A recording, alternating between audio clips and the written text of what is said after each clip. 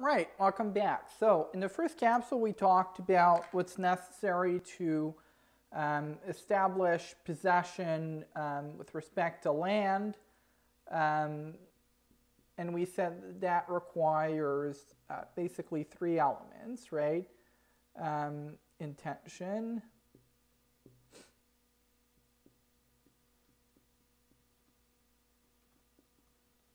so first we said there has to be an action, so there has to be actual possession. So you have to be there and exercise sufficient possession over the land such that it's clear to everyone that you intend to possess it.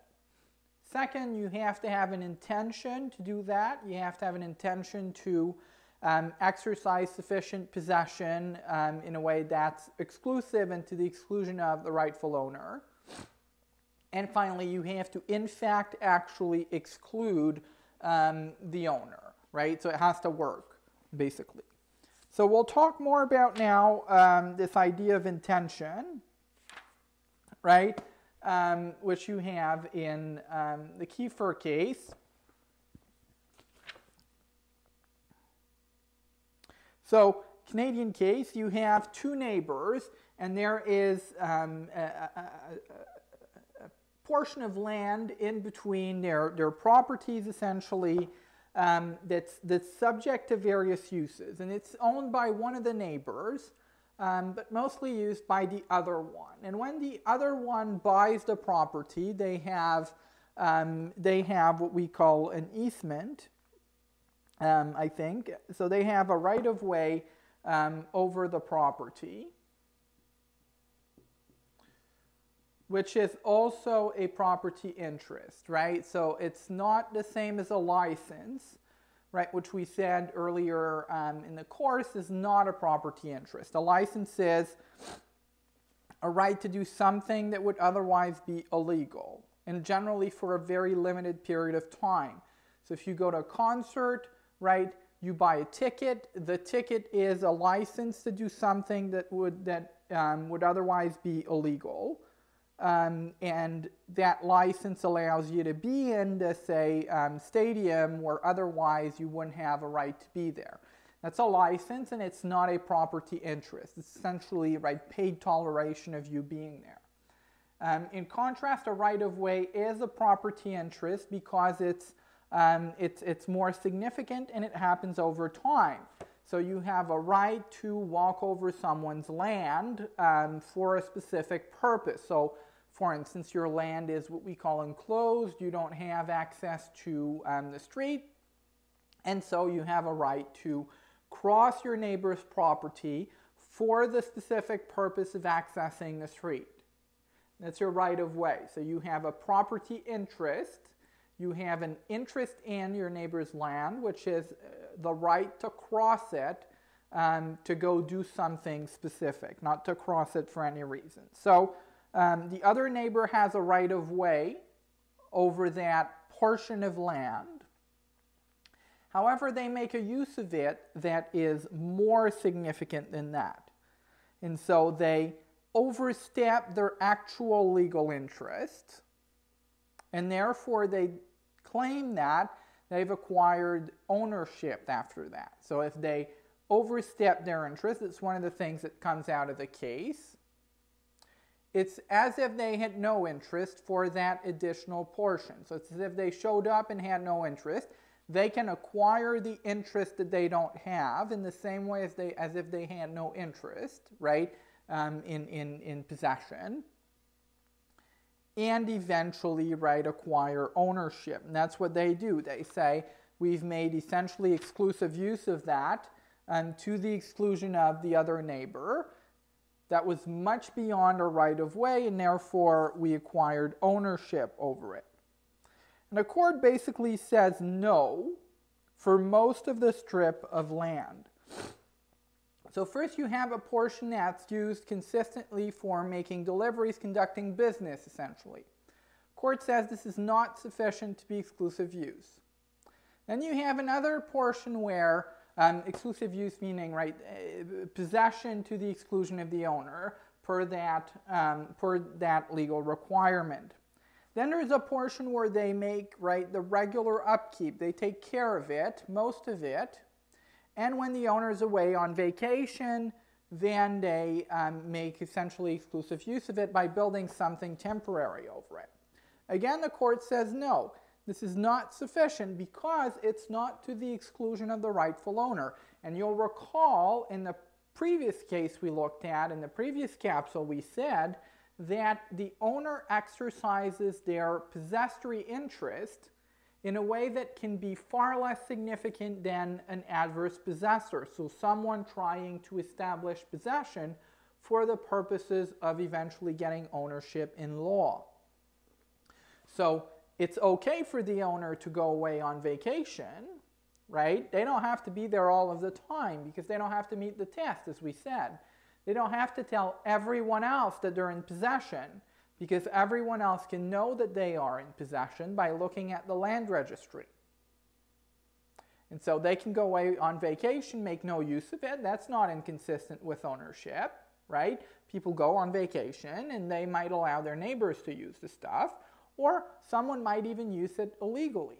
And when that's the case, it doesn't matter as long as they're not away for 10 years, as we said, because as soon as they come back, right, and then they complain or exclude the person who's trying to have possession, then the clock starts ticking again. The 10 years starts over because that prescription has stopped running.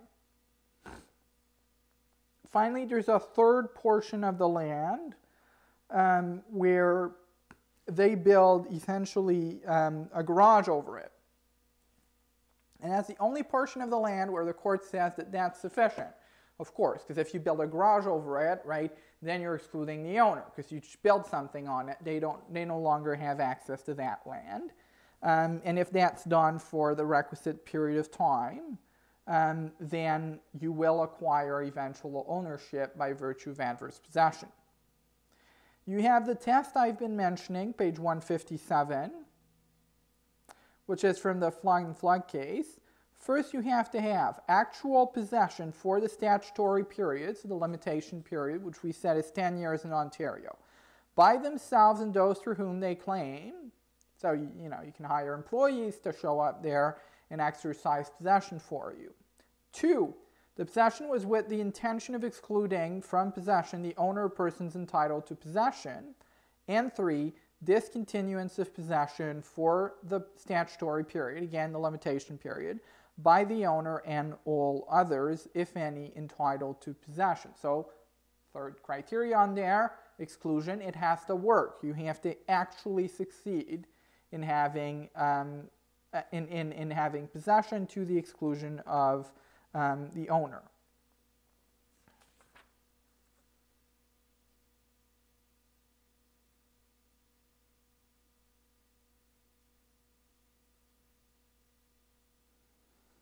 And it's okay to have, right, acts of toleration as well. So in that case, let's say we change the facts a little bit. If that person did not have a legal right of way,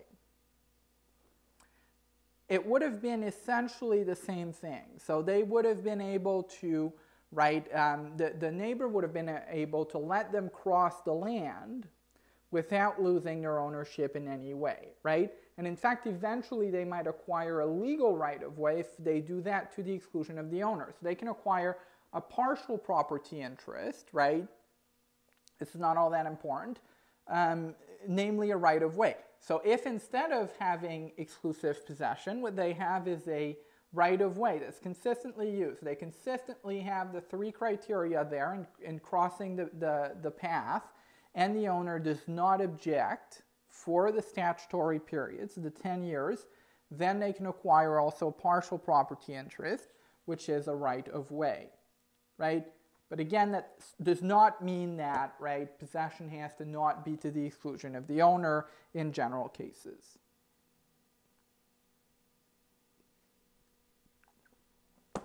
Then we have a case as to innocent mistakes.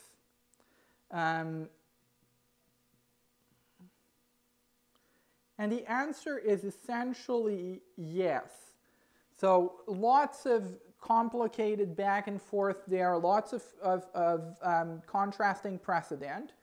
But can you acquire, possession in order to acquire eventually ownership, if, we'll see the permutations of that, but either the owner or you and the owner are mistaken as to the fact that it is the owner's, and the answer in the end is yes.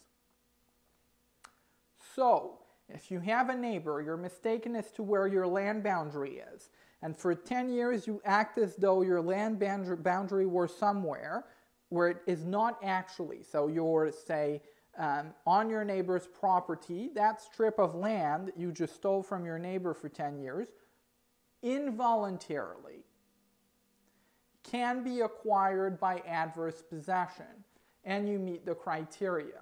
You have the requisite intention, and you in fact exclude the owner. That's the ultimate rule of law there, even though some of the cases say otherwise. So you have as these examples the Piper case and the Ham case. So in the Piper case, you have a lady who fences in land that is not hers.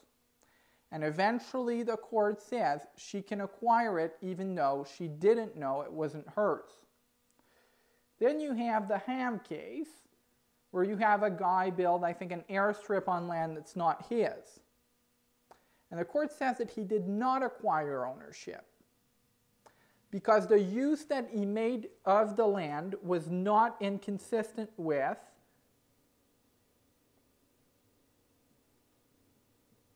that of the rightful owner.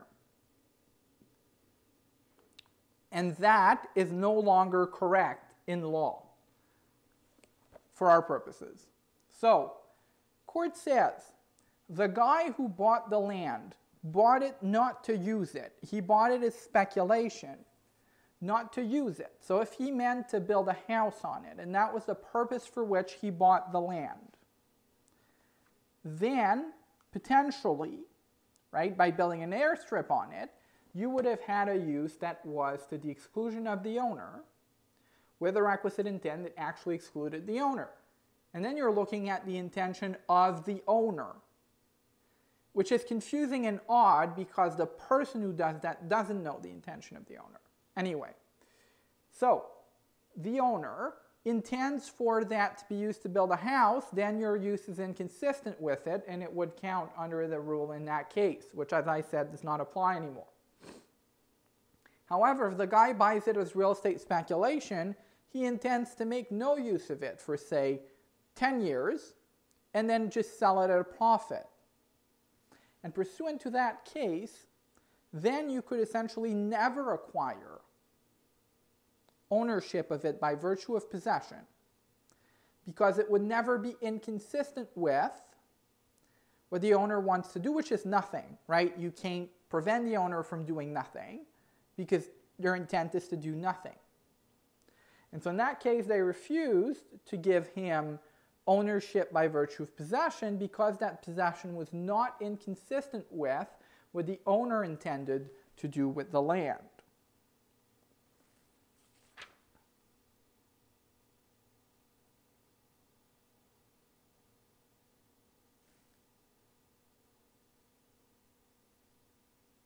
And as we said, that doesn't apply anymore. So now we don't focus on the intent of the owner. We just focus on the intent of the person and some measurable, observable fact on what happened with the owner, namely that they were in fact excluded. That you don't have to get into the mind of the owner to figure out, right? It's obvious from the facts that you can observe. Take you to page 163. You have the definition of what it takes to acquire eventual ownership, and that's kind of important for our purposes. So you don't have to learn the words by heart, but they're helpful. So open, obvious, and continuous. What does that mean, right? Open means everyone can see it. And same definition, just different way to put it. Open means everyone can see it. Obvious means everyone can see it. And continuous means uninterrupted because, as I said, the nature of the limitation period is that it has to run for the full period. So a single act that is contrary to what you have to prove, namely an act that is not to the exclusion of the owner. The owner shows up. That immediately stops the limitation period, and it starts running again when they leave. That's what continuous means. And peaceful, open, and obvious, same thing there. Peaceful meaning, and this is an additional rule that we'll see, not meaning that you're being nice, because essentially you're making a use that is inconsistent with the rights of the owners. In some way you're doing something kind of illegal, at least in the sense of violating the owner's right to possession. However, you're not doing something kind of criminal by illegally taking possession of the land by, say, kicking out the owner, in which case we would penalize you. So you'll see in a later case, it will say that we don't reward trespassers, and so we have them meet an additional step, which is this one. Same thing as we saw with personal property, right? We said if you find something, you acquire possession of it, then you have a possessory interest. You have an interest to get possession back if someone takes it away from you. A corollary of that is that the person who takes it away from you does not have a possessory interest against you. They might against later people, but generally they don't, because they took it wrongfully, and we don't want to reward people who did something illegal. And so you have to have acquired possession lawfully generally, and it's the same thing there with land. So if you do something illegal, we won't reward you by requiring that simple test. We will require an additional step, which is the one in the Ham case, which I said is no longer the law. So if you're a bad person, then it is the law. And so on top of these things that you normally have to establish, you also have to establish that your use is inconsistent with the use of the owner. So if the owner is engaged in real estate speculation, bad people will never be able to acquire ownership over it. If they're engaged in something else, like building a house, right, then it will have to be inconsistent with the use that they intend to make of their property.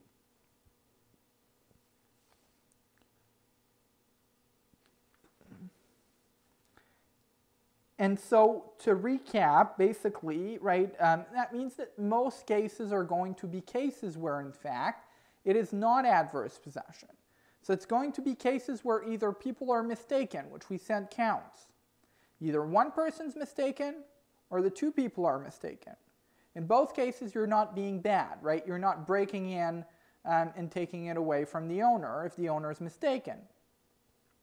Second, you'll have cases where people are tolerating stuff, and that's sufficient. So if you let your neighbor fence in the property, that's not a mistake. You know that it's yours, but you let them because you don't want to get them mad, right? They still establish possession. They still intend to exclude you, and they still in fact exclude you because you don't show up. That counts, right? Even though you're doing that for a certain purpose, which is not to get your neighbor mad.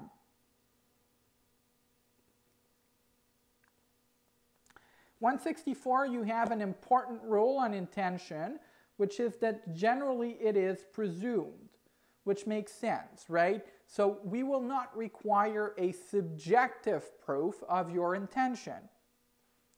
So if you're on land, say, that's not yours, and you build a house on it, you have the action there, right? You're in possession because you are on it, right? And you built a house on it to the exclusion of the owner. The intention there is presumed. It is presumed that if you build a house, it's because you intend to possess it in the sense that the law requires, namely for a long period of time, right? So you intend to stay there, and so you build a house. You're not just there as a licensee, as someone who's been invited temporarily. You intend to act as the owner by establishing yourself on that piece of property. And so in that sense, intention is presumed. Namely, you don't have to show your subjective intention, for instance, as you would in the criminal law, right? In the criminal law, you have to show two things generally, the act and the intention.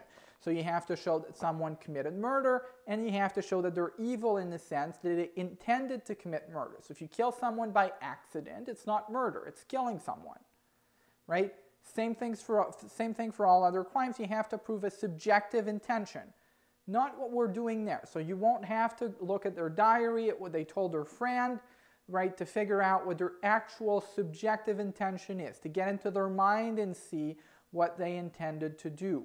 Instead, to the extent that it's clear from the action, it is presumed, right? And then if it's not clear, you'll look into the details of it, right? You'll have subjective proof when it's not clear, when the facts are, quote, equivocal. That's page 164.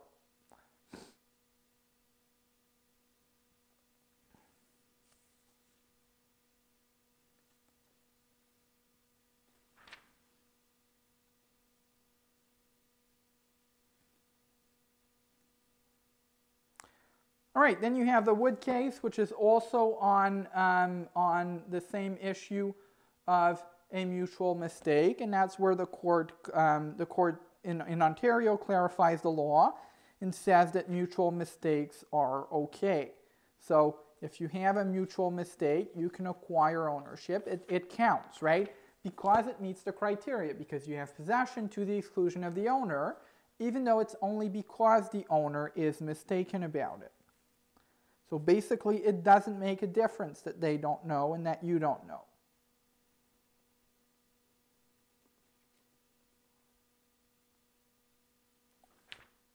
And so that's basically the case, right? They're mistaken. Then they hire a land surveyor. A land surveyor finds that it is not owned by the person they thought it was owned. Try to claim it back. Other person says, I've acquired ownership by virtue of possession during the limitation period, say it's 10 years, and the court says, yes, you did, and therefore the owner, even though they were wrong, cannot take it back.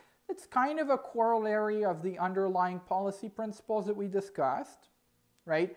Which is that we don't want people to sleep on their rights, right? So we want you to know what's your property and to make a reasonable effort to investigate that, to figure it out, to hire a land surveyor and figure it out. Otherwise, you're being irresponsible, and we don't want to reward that.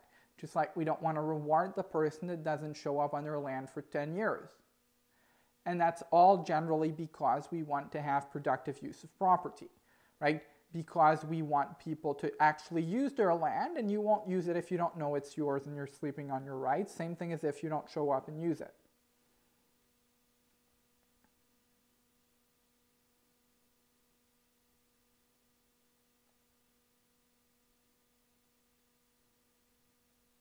And page 170, it's phrased in a way that's a bit confusing, but essentially if you have a mutual mistake, it suggests that you meet the criteria, which makes sense, right? Because if both people are mistaken, it suggests that you actually excluded the owner. It's not a legal threshold, right? It's similar to a presumption, isn't really a presumption, but it suggests that you had the intention in the exclusion, right, because the other person was mistaken, as in my example where when you fence in your neighbor's property.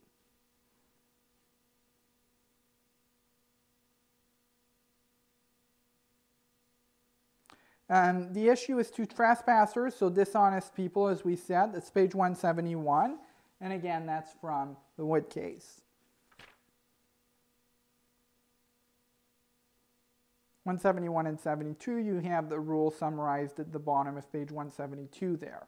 So it would be inconsistent, carried out by trespassers, right? Either that they carried with them the implied permission of the owner, or they negative the finding of the requisite intent to dispossess.